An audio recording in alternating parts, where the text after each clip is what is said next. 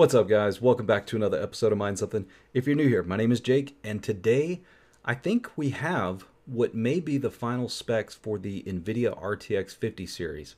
And armed with that information, I want to add it to the TPA calculator to compare it for its mining capabilities and its compute power against the RTX 30 series and 40 series. Now, if you aren't familiar with the TPA calculator, it's a spreadsheet that I created years ago after Ethereum went proof of stake. And what I wanted to do with that was get a good idea of how well all GPUs compare on average against one another across all algorithms. Now, back then, I assumed that GPUs would no longer settle on one specific algorithm, and we would probably need to find a new way to describe the size of our GPU mining farm. And here we are, years later. It turns out I was right, but the TPA calculator needs an update with this latest release from Nvidia. But before we get into the content, you know the drill. Hit that like button and a quick word from today's sponsor. This video is brought to you by Crypto Miner Bros, providing you with the latest brand of miners from Bitmain to Jasminer to Ice River and more. Crypto Miner Bros has just about every ASIC you desire at the most competitive pricing, and the price you see on the website is the price delivered to your door. Crypto Miner Bros comes highly recommended from some of the most recognizable leaders in the space because of their commitment to providing the best service and support in the industry. Check out their site and be sure to use code MINDSOME for an extra $70 off on your next order. So when I created this spreadsheet a couple of years ago, the purpose really was to do exactly what we're doing now with the 50 series, but back then it was the 40 series and it was the 7000 series from AMD.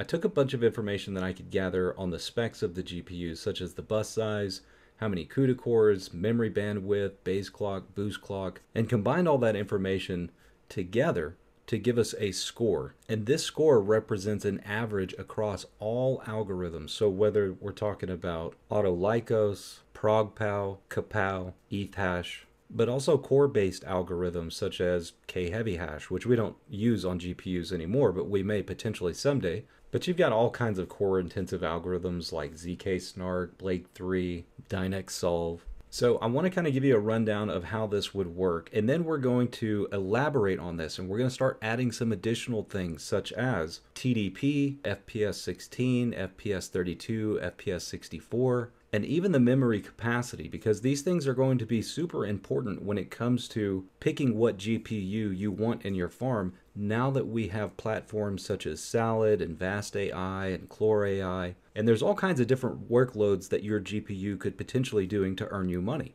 So for example, an RTX 3090 Ti gets a score of 144.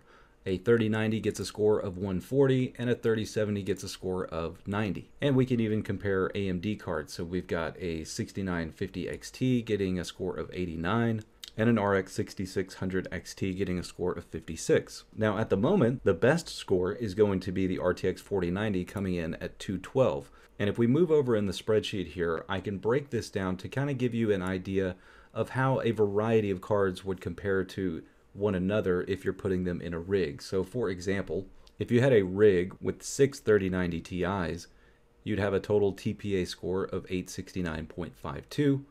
And if you compare that with a rig of 6 RTX 3070s, you're looking at a score of 543. So here I'm comparing two cards that are pretty similar in hash rates and profitability. You've got an RX 6700 XT and an RTX 3060. And here you can see the different hash rates on each algorithm, and we're dividing the amount of algorithms by 5. So as far as hash rate is concerned, a 6700 XT would score 126.4 on the average hash rate, and an RTX 3060 would score 118.4.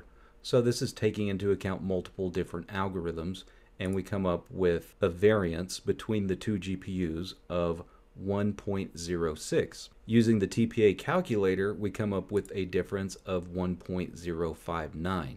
Perhaps a very small margin of error, but keep in mind this is only taking into account 5 different algorithms. There are many others to choose from. And zooming out on this, we have added the RTX 5000 series to the list here, and you can see the RTX 5090 is now the top dog, coming in with a score of 271. And in case you have not seen the leaked specs yet, well, here you go. We've got them all right here. Now keep in mind, I do believe that these base clock and boost clock numbers are just a placeholder at the moment. So there'll be some small variants as these GPUs are released, but as far as the bus size, the CUDA cores, and the memory bandwidth, I think we have the correct numbers here. But I really do think that it is time for an update to the TPA calculator, because now that we are using our GPUs in the realm of AI rentals and compute power, it's important to add some additional features such as TDP, the teraflops for FPS 16, FP32, and FP64, as well as the memory capacity, because now the RTX 5090 is going to boast 32 gigabytes of VRAM. Now in this chart, you won't see a direct comparison with AMD cards because unfortunately there just isn't a lot of work out there for AMD cards on AI workloads. So we still have our old TPA score here, but we've added a couple of new columns. Now we have a large language model and AI efficiency chart, and then we have just an average of raw spec numbers given the data that we have now on the 50 series, which is going to be this column right here. Now in this particular column, what I've done is I've made the RTX 5090 a score of 100 intentionally so that we can grade the rest of the GPUs compared to its performance. And then lastly, we have one additional column, which is going to be an average of these three columns, which we'll just refer to as the new TPA score. So I think the chart works pretty well. It's certainly up to your interpretation. I'm going to leave this down in the description below so that you can have access to this and edit the formula to come up with these numbers if you want to. But I just want to give you a couple of examples to see whether or not this is actually working. So we're going to take a look at the RTX 4060 Ti 16 gigabyte. And in this case, when efficiency is included, it has a pretty good score compared to some of the others, such as a 4070, it slightly outperforms, and a 4070 Ti. Now keep in mind, this is taking into account the total TDP, and that can drastically swing its score in this particular category. But if you compare a 4060 Ti 16 gigabyte against a 4060 Ti 8 gigabyte, you can see there's a pretty drastic difference in performance there. Now without the TDP being taken into account, this particular column, you can see that the 16 gigabytes still scores much higher, and that is simply because the amount of VRAM. So currently the top dog is the 4090, coming in with a score of 126 on LLM and AI efficiency, or a score of 80 on just raw compute numbers. Again, in comparison to a 5090, which is a score of 100. Okay, great. So we've got a mountain of data here, but what does it all mean? That's the reason you're here watching this video, right? You want to know, how am I interpreting this and whether or not the 50 series is something that you should purchase. And I gotta say, I am not as impressed with what I'm seeing here as I think many people were expecting, especially from the 5080 down to the 5070. Now the 5090 looks fantastic. It is definitely going to outperform a 4090 by a significant margin. And the fact that it's got 32 gigabytes of VRAM now is just phenomenal. That's going to be a huge breadwinner for you when it comes to large language models and other AI tasks. But let's take a look again here at the 5080. We've got a score of 113 compared to a 4080 at 114.69. Now, as far as the original old TPA score, it does outperform it significantly, but you know, we're not looking at a very substantial increase with just raw compute power. Next up, we have the 5070 Ti, which does look pretty good in comparison to the old 4070 Ti, but when you look at the 4070 Ti Super, they are very close. In fact, the 4070 Ti Super is outdoing it just slightly there. Next up, we got the 5070 coming in with a score of 109 versus 111, 106 versus 110, and 49 versus 49. So I think the one thing that we really can't predict here, though, is going to be how GDDR7 affects these different algorithms. Also, the silicon itself, you know, we do have very similar CUDA cores and memory bandwidths as previous versions, and you can kind of go from one generation to the other, and really performance is drastically influenced by the CUDA cores and the memory bandwidth. I don't know that the core algorithms are really going to get that much more of a boost.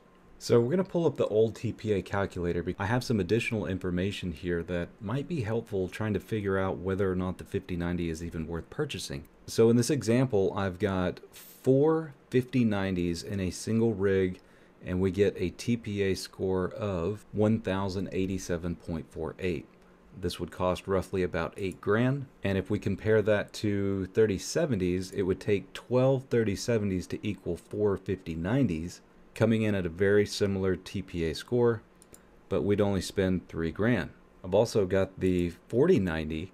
You would need 5 of those, and your TPA score would be slightly less, and you'd be spending about 7 grand. That's if you're paying $1,400 a piece per 4090.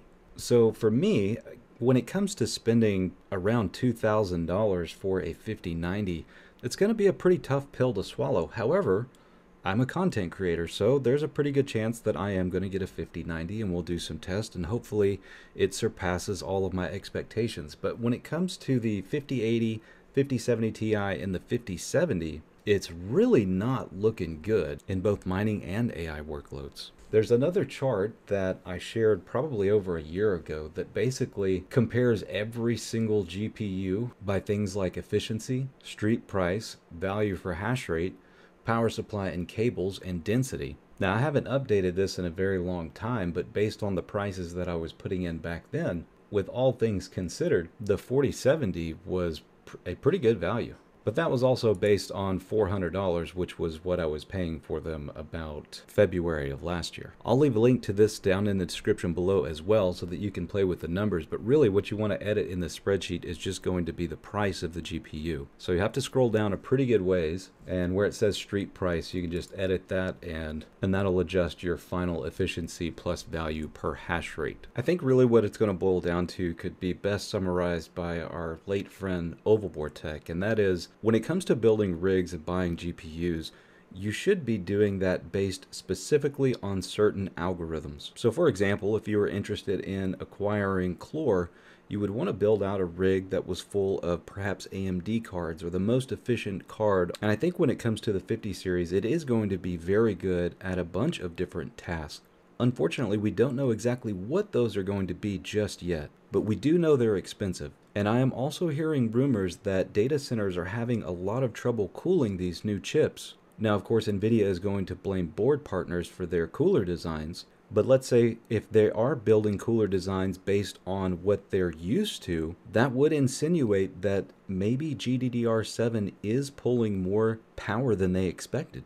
So that's going to wrap it up for this video, guys. I hope you enjoyed the content. I'm really curious to hear your comments, so please leave your comments down below. Let me know, what do you think? Is the 50 series going to live up to the expectations that everyone's been putting on it? Or is it simply just going to be another marginal upgrade like Nvidia's been giving us in the past? The other thing to consider is, by the time you get these cards in your hands, is the bull run going to be just about over? You really got to ask yourself if it's worth upgrading, but we won't have the answer to that until we get all the numbers. But hopefully my speculation has been somewhat on track, but time will tell. And until then, I'll catch you on the next one.